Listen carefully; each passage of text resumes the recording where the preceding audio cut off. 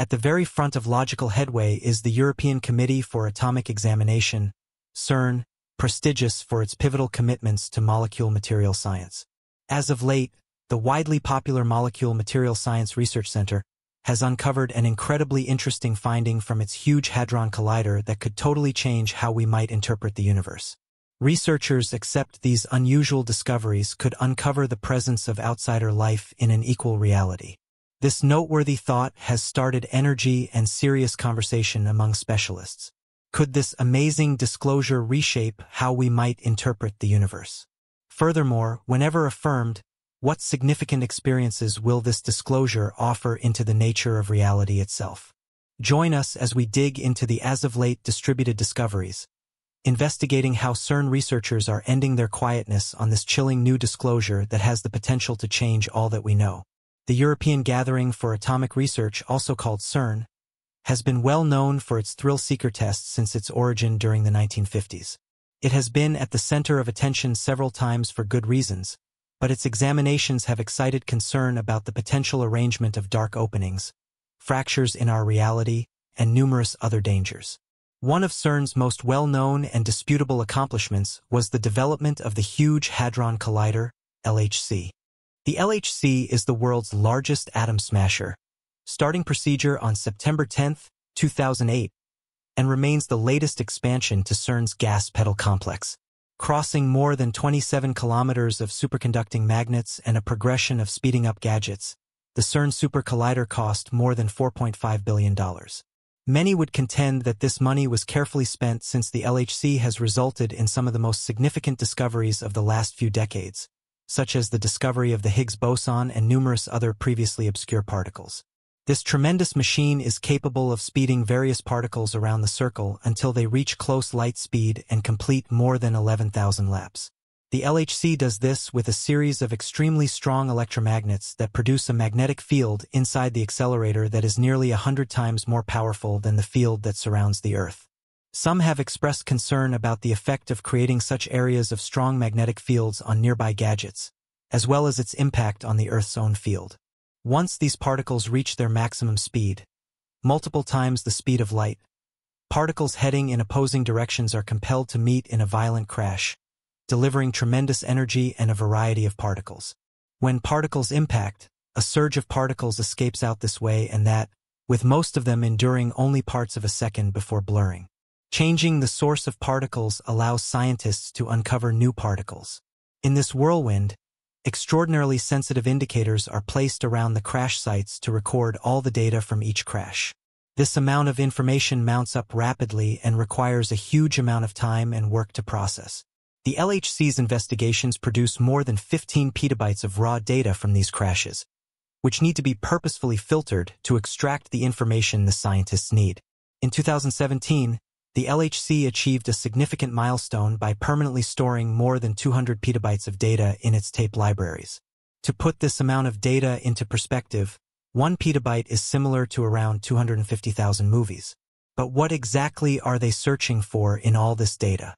They identified something happening with a particular type of stopper, or quark. Quarks are the crucial building blocks of matter and exist in various flavors, as defined by physicists. Some of these quark flavors are entirely unstable, decaying into different particles in the blink of an eye. The beauty quark, with an average lifespan of 1 in 1.2 trillionth of a second, became the center of attention due to a particular distortion. Its decay pattern differed from what researchers expected based on the standard model.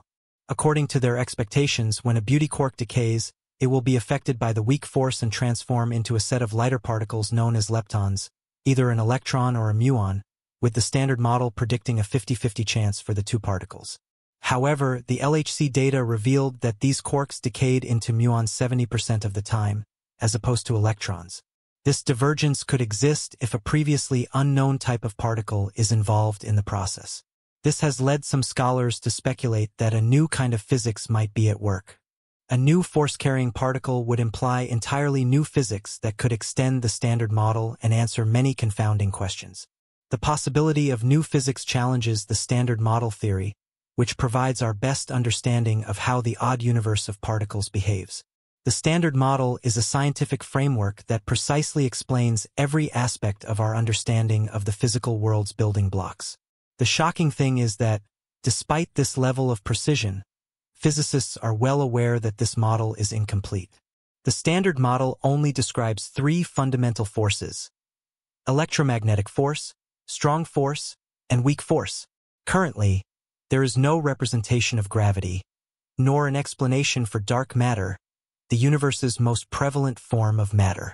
During recent experiments, scientists found an anomaly in the data they were analyzing that differed from the Standard Model's expectations.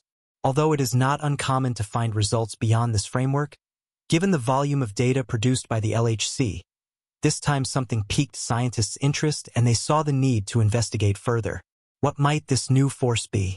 To explain this unexpected discovery, the scientists proposed the existence of a new fundamental particle, which they refer to as Z', a force-carrying particle.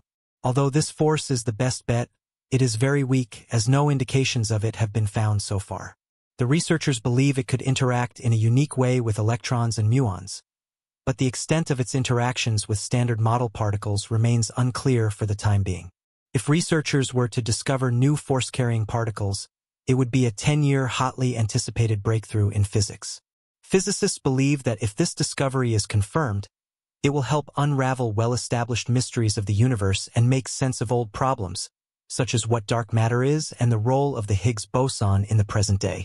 Some researchers believe that this unseen force could help fulfill one of physics' most significant objectives of the last century: binding together the fundamental forces of existence. According to Elon Musk, CERN built the largest and most powerful energy molecule collider in human history, the Large Hadron Collider (LHC).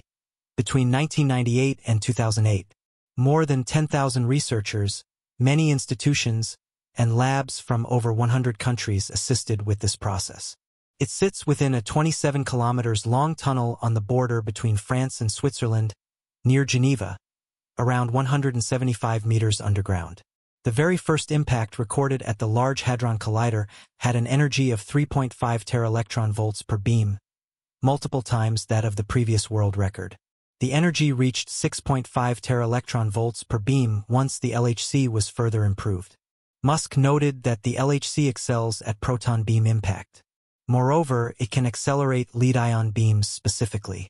Proton and lead collisions are typically conducted for 1 month for researchers testing the predictions of several particle physics theories. The primary goal of the Large Hadron Collider is to test the properties of the Higgs boson and search for the large array of new particles predicted by subatomic particle theories. Hadrons are composite subatomic particles made up of quarks, which are held together by a strong force, much like how particles and atoms are held together by the electromagnetic force. Protons and neutrons are two examples of hadrons that are widely recognized. Included are the pions and kaons, which were first discovered in cosmic ray tests in the late 1940s and early 1950s. The LHC brings two colliding particle beams together so they can interact. The Higgs boson is thought to be a fundamental particle associated with the Higgs field. It is the quantum excitation of this field, much like how you notice waves in the ocean. The boson is like a new species in the particle zoo. It lacks the quantum characteristics of key matter, as well as the carriers of quantum interactions, like electromagnetic force, weak force, and nuclear interactions. The Higgs boson was discovered at the Large Hadron Collider, a groundbreaking discovery accomplished simultaneously by the two major multifunctional experiments, ATLAS and CMS. It was announced on July 4, 2012 at CERN. At the time, the new scalar boson was found mainly in two rare decay channels that provided the clearest signal: decay into a pair of photons, which required an entirely quantum virtual process, and direct decay into a pair of Z bosons, the carrier of the neutral-weak interaction.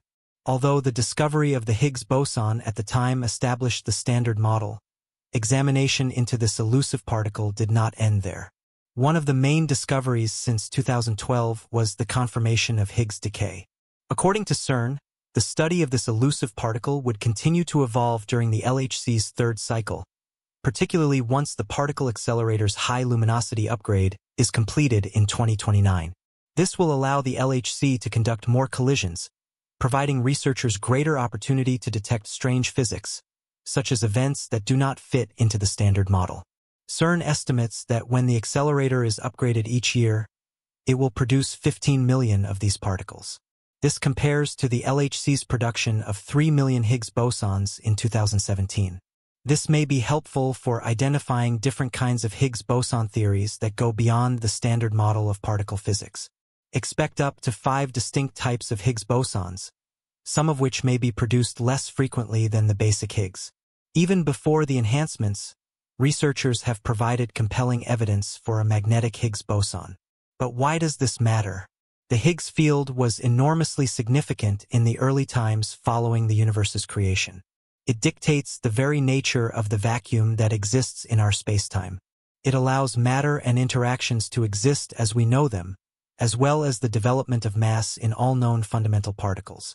Without the Higgs field and thus the Higgs boson, the universe would be devoid of any atomic components, stars, and life. Why do you think the Higgs boson is called the God particle? Popular media helped cement the Higgs boson moniker.